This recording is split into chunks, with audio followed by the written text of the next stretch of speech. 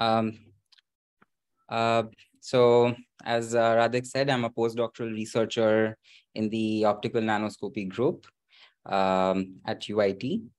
And like last month, Ida was talking about the mitochondria research that she does in super resolution work. My work is mainly towards three-dimensional imaging of thick samples. And when we're talking of thick samples, different optical microscopes come into our mind. But today's focus of my talk would be mostly towards label-free imaging, although I will discuss relevance of label techniques as well. So ever since I have learned about microscopy, microscopy and biological research have kind of co-evolved with each other. And the initial microscopes were visualizing bacterial cells or plant cells or simpler structures.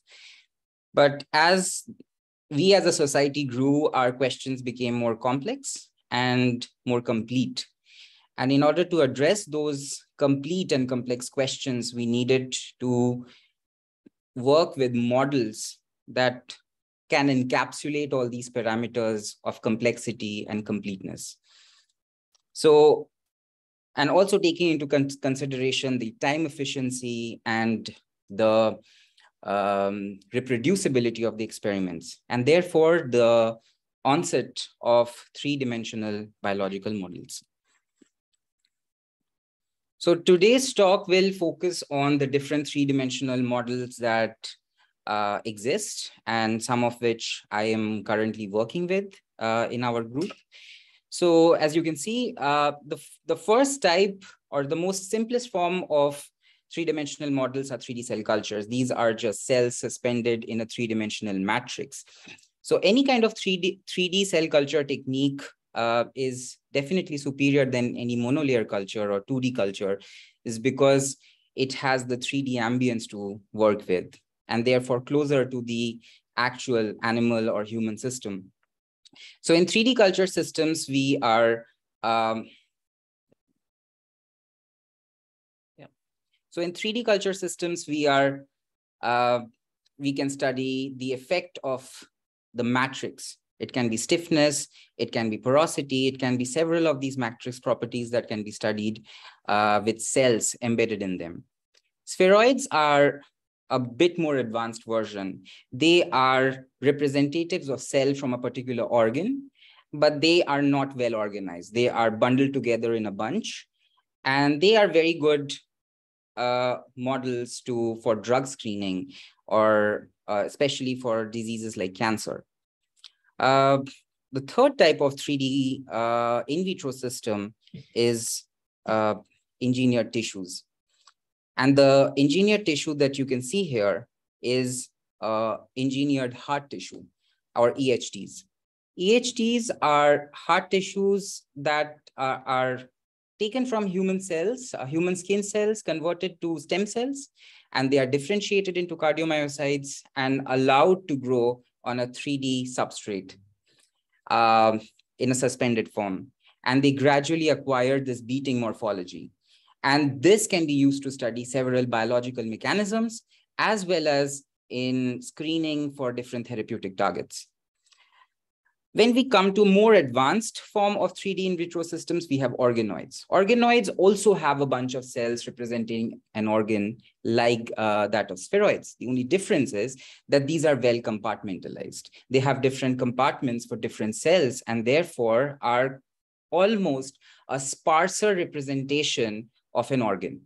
So therefore, we sometimes often call them mini organs because they span several micrometers to several millimeters in dimension. And of course, we have tiny animals. And by tiny animals, I mean the ones that can be trackable by microscopes, like zebrafishes or Drosophila or larvae of several worms. So these are easy to study. The advantage of using whole animal systems is that they have other systems to support, like the circulatory system or the immune system, or the nervous system, which cannot be present in systems like organoid. But organoids can be derived from human cells and therefore are more relevant for clinics. So this is where we kind of do trade work based on what kind of model we use for a particular study. So what are the imaging considerations for 3D in vitro systems? So we have two kinds of systems, if we can broadly classify. One is the label-free system and one is the label system. And when it comes to molecular studies, we always lean more towards label systems because they have specificity to offer. And because they have specificity to offer, we can do targeted studies. However, epifluorescence systems cannot be quantified, and hence we use systems that can perform optical sectioning like confocal microscopes, and therefore we can quantify the results of protein expressions. However, these systems, confocal systems, often are phototoxic, and we cannot do long-term experiments on that. And thus, to mitigate that kind of a gap, light sheet microscopes came into the picture, where they are quite gentle on these labeled samples or samples in general. So, however, they also come with their own disadvantages, which we will discuss a little later. But on the other hand, we have the whole world of label-free systems. Label-free microscopes are very old. We know about phase contrast and DIC microscopes. They have been existing for a while now. However, they are not quantitative in nature. And at this point, when we are doing analysis for biomedical applications, we need things to be quantitative. And therefore, quantitative phase imaging method came into the picture. However, they are not very good with thicker samples. And therefore, we have what is known as the gradient light interference microscope, which I will discuss in more details today, because it specifically is kind of an optical sectioning analog for label-free phase imaging. So little bit about what we do in our lab is we grow what is known as a 3D culture system on a slide. So as you can see that there's a slide and you'll see a bunch of arrays of matrices. These matrices have different properties and cells are grown in those matrices.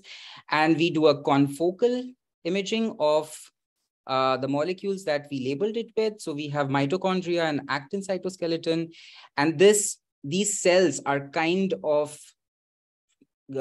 submerged inside these 3D matrices, which are about 100 micrometers thick. And the advantage of this is that we can create these arrays of hydrogels of different mechanical properties or different physical properties. And therefore, we can do studies of the effect of matrix on the cells, which can be relevant to several diseases like fibrosis or cancer, for example. However, the confocal microscope definitely comes. So we are using a line scanning confocal instead of a point scanning confocal because of the reduced dwell time and overall reduction of phototoxicity. However, light sheet microscope offers a very good trade-off here because the illumination is on a thin sheet, and therefore it is not bleaching the entire sample at a time. And therefore we can achieve optical sectioning with gentleness.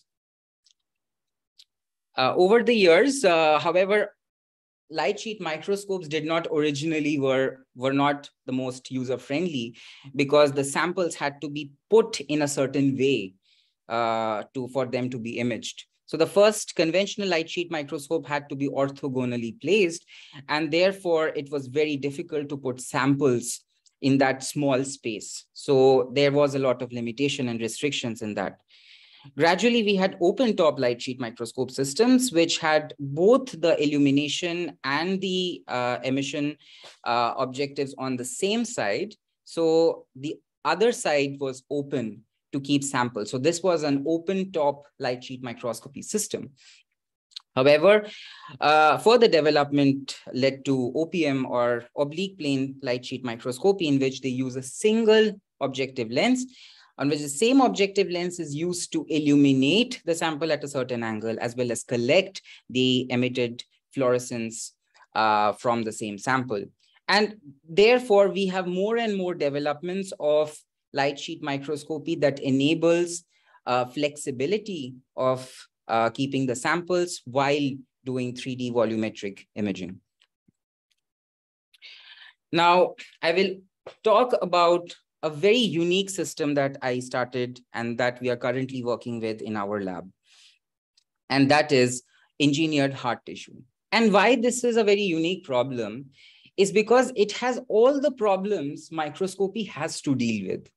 One is, it is a structure that is not completely, that has a lot of scattering. So it has a lot of these fibril structures, a lot of fibrinogen, and this causes a lot of scattering. And scattering is a cause of a lot of noise in the images.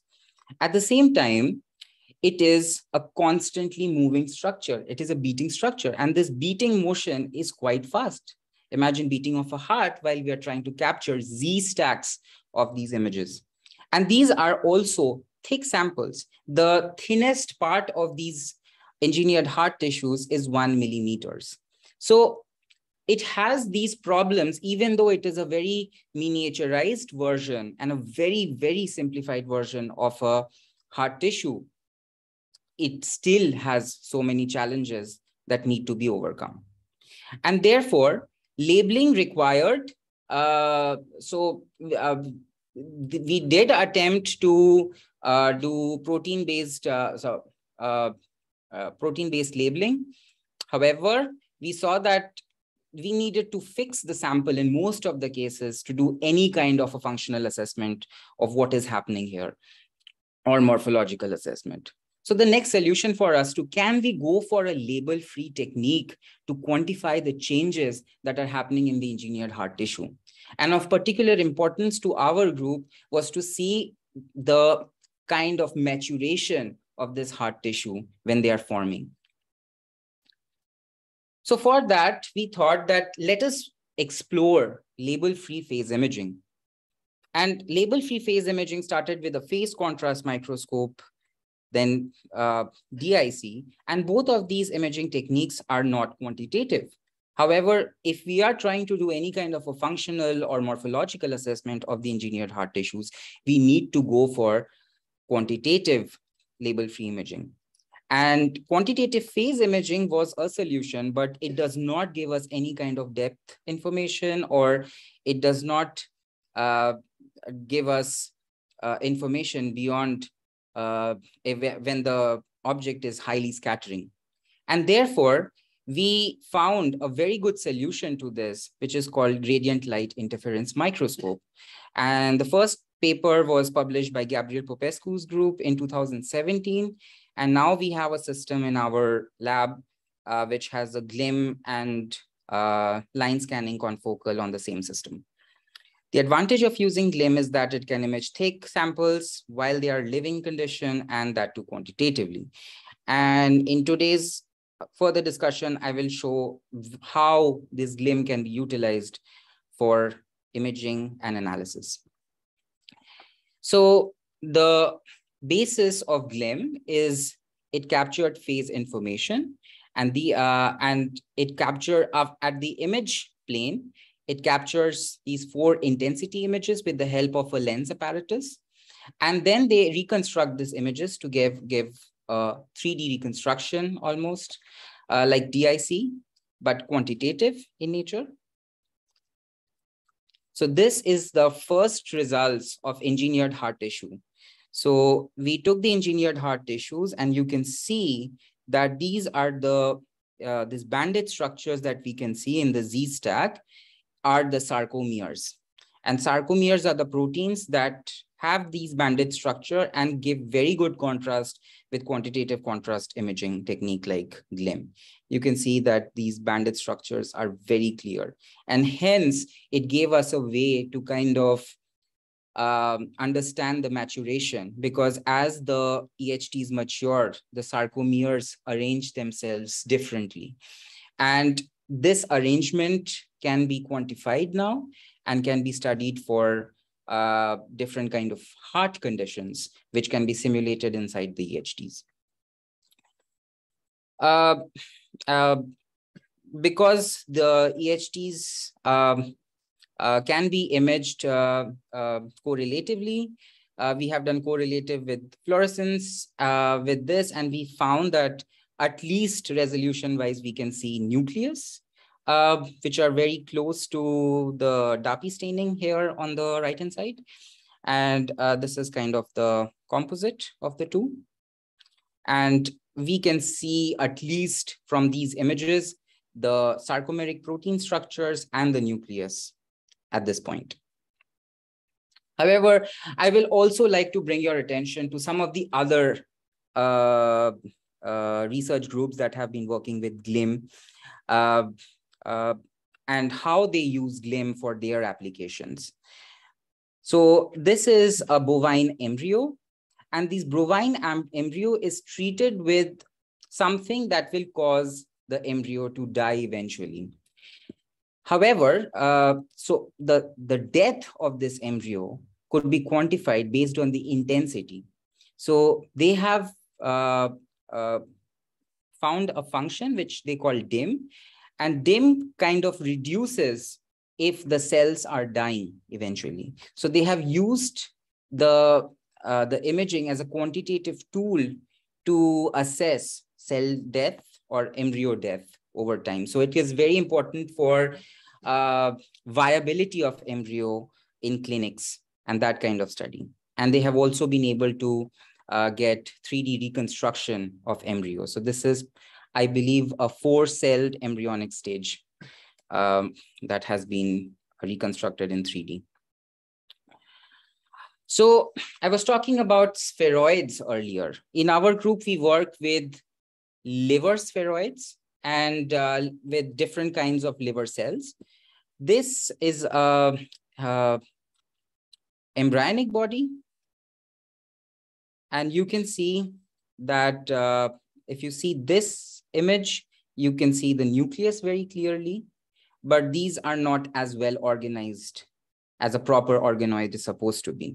So therefore, I will show you some very good examples of organoids like kidney organoid. So organoids are very good in compartmentalization, and that is where they are better than spheroids or any other, because the cells are compartmentalized within a certain boundary, which is very important to study how different therapeutic interventions or different kind of chemical or physical changes can affect the development of different organs. As you can see on the right-hand side video, that eventually on Z-stack, we can see this compartment growing, or this compartment being present.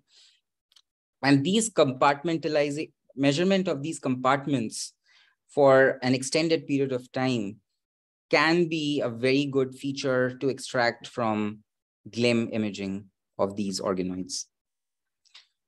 But besides organoids, this imaging method has been used to image small animals, or as I was telling you about, it's just like C. elegans, there is another worm-like animal.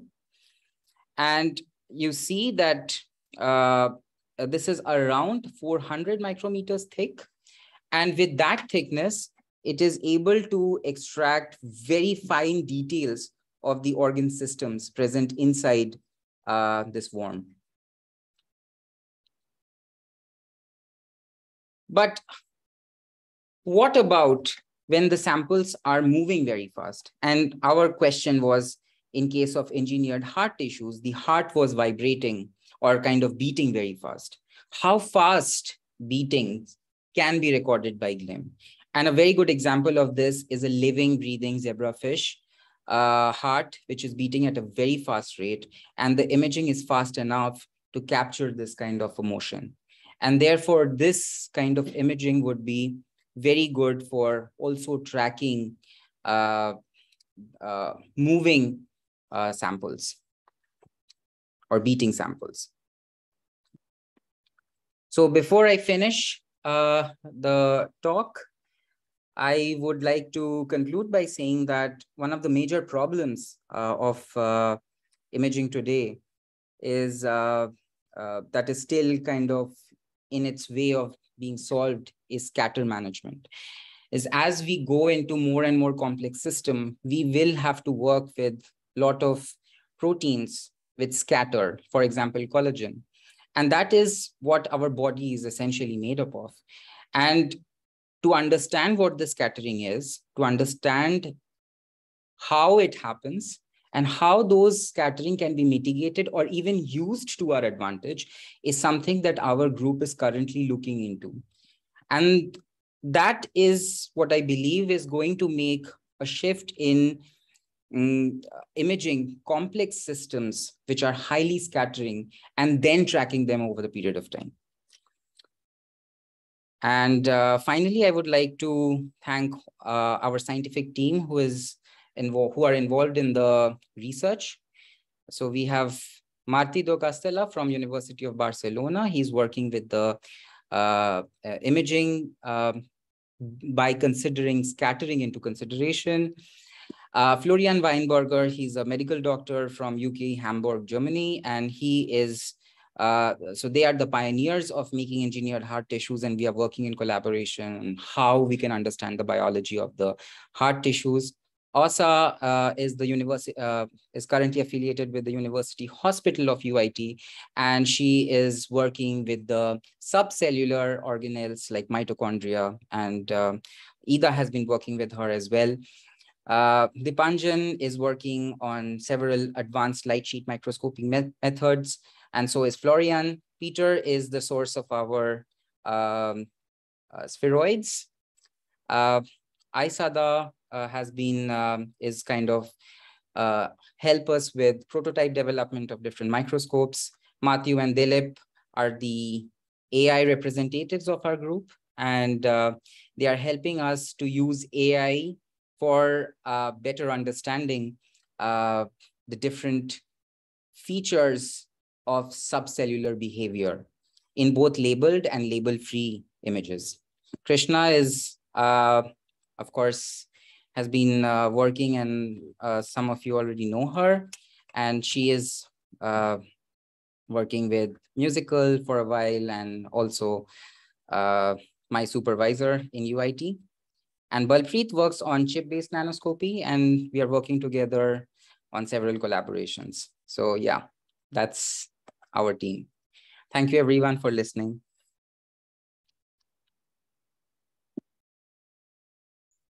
Thank you, Biswajoy, for the interesting talk. And now we have time for questions. So maybe I will start with one question. What is the wavelengths you use in your quantitative phase imaging? They use the visible light. Can you use infrared light? Currently, they don't use infrared light, but I see if you are talking about the depth of penetration, can be increased if infrared can be used, perhaps. But currently, their systems do not use that. But I'm thinking, like, is there any, in principle, reason? Because I don't think so. There should be, unlike in fluorescence, you disregard for any, I agree. Any wavelengths of light. So that's one obvious direction how to mitigate the effects of scattering. Yes, absolutely. Any other questions to talk, or possibly to other topics? Hi, nice talk. Thank you. So I'm trying to understand the quantitative part of this technique, because I am still not able to understand what is the quantitative part. For example, you have this example where the cell is dying and they have these black regions. Are there any examples of people trying to do quantitative using this technique? Because what you see on the picture an overall view of all the organelles, all the proteins that's inside. Unlike fluorescence, which is more specific, and when you talk about quantitative, you know that when it's brighter, there's a lot of that protein being expressed. But on this type of imaging, I'm trying to wrap my head over, trying to understand what is the quantitative part about this. What does the dark and the light part of the image means?